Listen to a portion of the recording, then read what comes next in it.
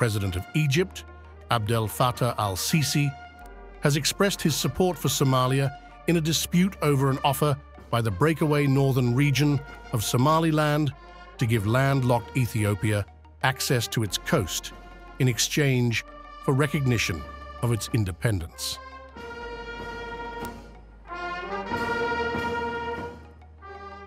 In his strongest statement yet on the issue at a press conference in Cairo alongside the President of Somalia, Hassan Sheikh Mohamud, Sisi said, "My message to Ethiopia is that trying to seize a piece of land to control it is something no one will agree to."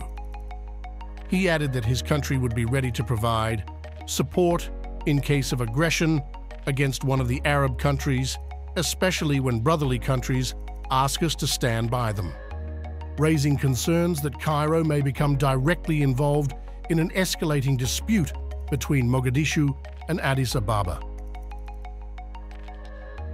Relations between Somalia and Ethiopia have deteriorated since early January, when Somaliland and Ethiopia announced a memorandum of understanding that bypassed the Somali government, which has not exercised control over the self-declared republic since 1991.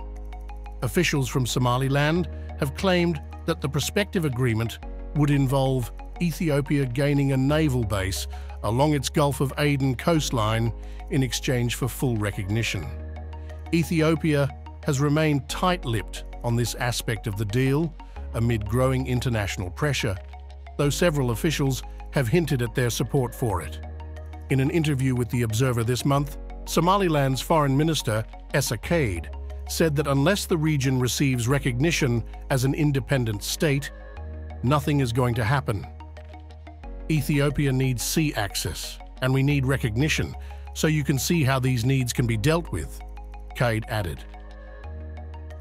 Ethiopia has been landlocked since 1993, when its restive northern region of Eritrea declared independence, making the country reliant on neighboring Djibouti for virtually all of its international trade. Somalia has mobilized the support of its international partners since Ethiopia and Somaliland announced the deal on New Year's Day. Egypt, which has seen its ties with Ethiopia deteriorate over a dam that Ethiopia has built on the Blue Nile, has been vocal in its opposition to the memorandum.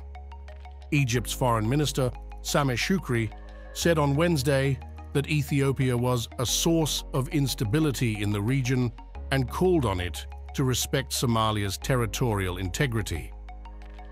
The Somali government has rejected calls for mediation between it and Ethiopia over the deal until Addis Ababa renounces the pact and reverses course on the memorandum, which Somali officials have called an attempt to annex its territory. The Somali president raised the issue at a summit of the Non-Aligned Movement, a 120-member bloc of countries, telling delegates in Uganda that the agreement between Somaliland and Ethiopia allowed the latter to annex a corridor to establish a naval base on our coastline, and calling the deal a clear violation of Somalia's sovereignty.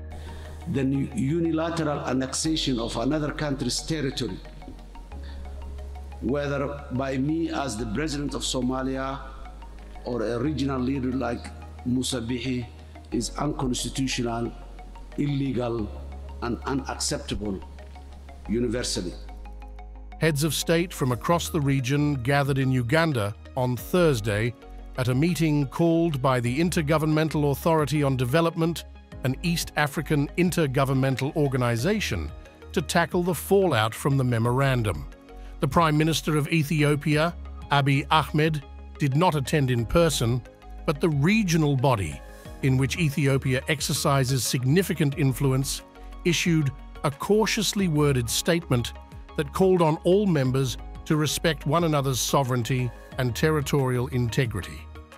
On Wednesday, the U.S. National Security spokesperson, John Kirby, expressed concern that further tension between Somalia and Ethiopia, which Somalia has threatened, could lead to war, could undermine broader efforts in the fight against al-Shabaab.